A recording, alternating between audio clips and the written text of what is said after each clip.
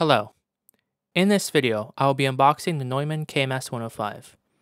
Now I've actually had this microphone for a little over a year now, and I'm using this microphone to record this voiceover. This video is one I've shot a year ago and haven't gotten around to posting it. This is a studio-grade handheld condenser microphone. If you haven't heard of Neumann, chances are you don't work in professional audio.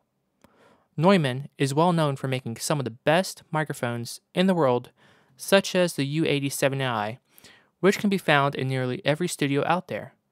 If Neumann were a car brand, they'd probably be the likes of a Lamborghini. Neumann are known to be top of the line when it comes to microphones. This is their most affordable microphone, coming in at $700. But don't let that fool you. This is still very much a premium product, handcrafted and made in Germany. This microphone has a super cardioid pickup pattern, 150 decibel SPL, 76 decibel SNR, a 20 Hz to 20 kHz frequency response, 50 ohm impedance, a self noise of 18 decibel A-weighted, a built-in foam-free pop filter, low handling noise, and high feedback resistance. The KMS105 will pick up a dry sound with very little ambience, which is a big advantage in untreated rooms, meaning you can use this microphone for home recording.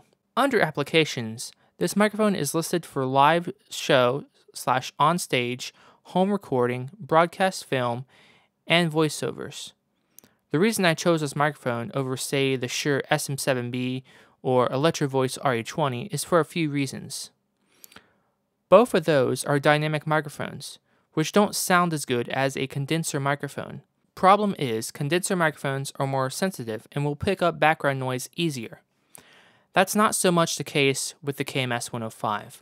While being a condenser, it's a handheld with a super cardioid pattern, meaning it has good feedback rejection and will greatly attenuate background noises as it's designed for close miking. So I get the quality benefits of a condenser, but with similar benefits of a dynamic.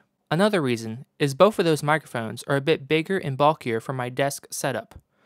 I don't have room for a boom arm, and mounting these microphones to a desktop stand might not be ideal. The KMS105, being a handheld microphone, is much smaller and easier to work with. I can put it on a smaller desktop stand and it doesn't take up much space on my desk with limited space. Another reason is I don't like to copy what YouTubers do. I do my own research and homework and what will work best for me and my application. While the Shure SM7b and Electro-Voice RE20 are great microphones for broadcast, I feel the KMS105 is a notch above and well suited for similar applications. It being a condenser capsule, it will have the quality edge over such microphones. Now, if you're in a very noisy environment, I would recommend going with the SM7b. But I've seen a lot of YouTubers that use the SM7b in a well-treated room where a condenser microphone would work just fine. Both of those microphones are also very hard to drive and require a good preamp with a lot of gain to get good sound. A lot of people will use an inline cloud lifter, which just further adds noise to the signal train. The KMS105, on the other hand, won't be as hard to drive. However, I still highly recommend a solid outboard preamp for it. Now let's get on to the unboxing. As you can see, it comes in a little gray and black cardboard box. It says Neumann Berlin on it, as Neumann is a German company. The box is relatively clean, and not many graphics or information on it. On the side, we have our serial number and UPC code, along with it saying Made in Germany.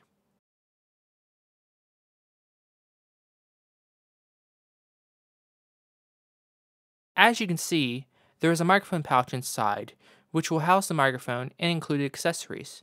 The pouch is a nice gray pouch with Velcro straps.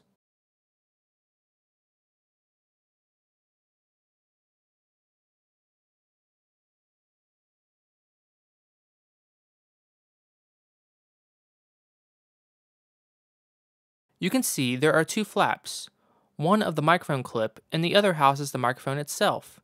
The clip also has a European adapter in it, which threw me off at first as I was trying to mount the mic clip to my stand. You'll need to take a quarter and unscrew the adapter from the clip.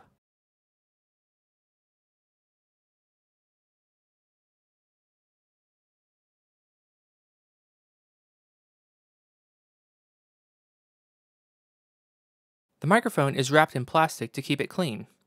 That's it as far as what is in the pouch.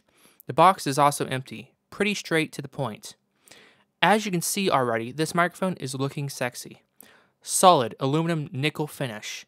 This truly looks and feels like a premium product. Do note that this microphone will require phantom power, being a condenser. Here is a close-up to show off the build quality. Very solid and has some weight to it. This microphone is also available in black, but I went with nickel because it looks more professional and studio grade to me. Well, that's it for this video. I'm very satisfied with this mic, and you can hear the quality of it as it's what I'm using to record this voiceover. Anyway guys, thanks for watching and we'll see you next time.